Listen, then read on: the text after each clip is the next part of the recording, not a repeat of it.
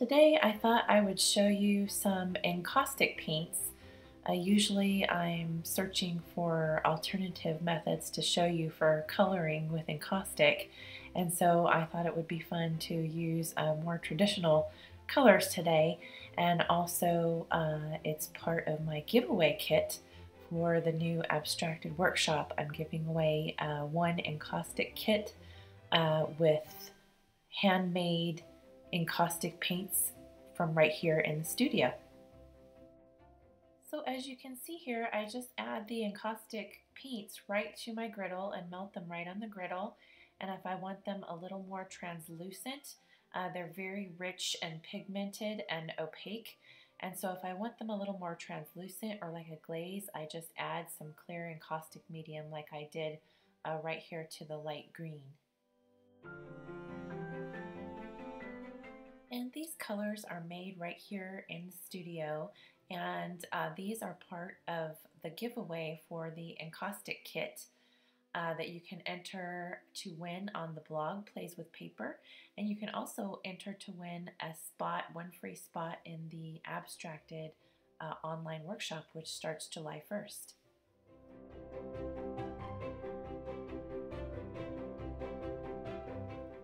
I've given this Crayon board 3 to 4 coats of white encaustic medium and fused in between each layer, and I usually do this before starting any painting. And now I'm going ahead and adding 2 to 3 coats of the sea green.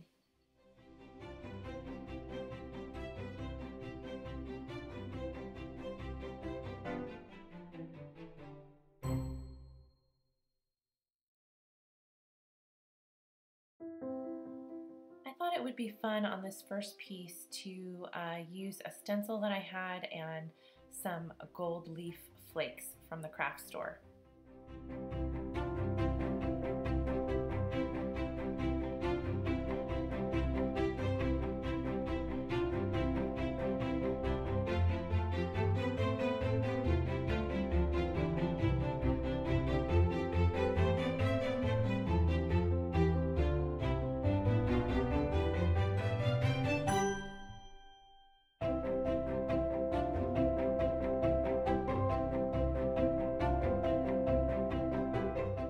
Now I'm adding some pan pastels to this in sort of a rust color to go with the gold to fill in the rest of the stencil.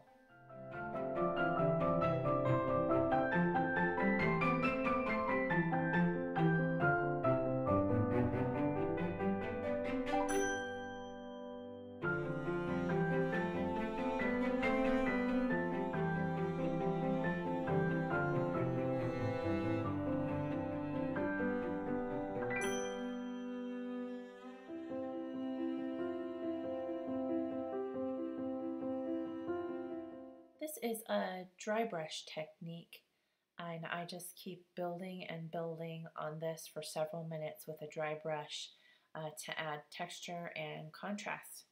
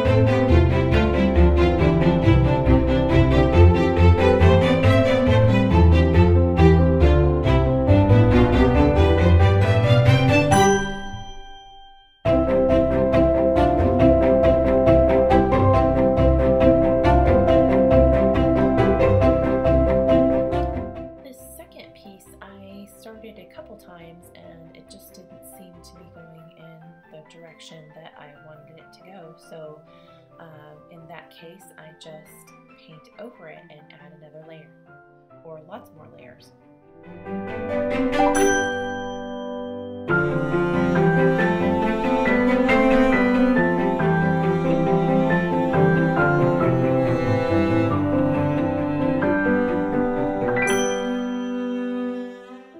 To finish up the first piece here, I decided that I wanted to add more mark making, so I'm adding some India inks.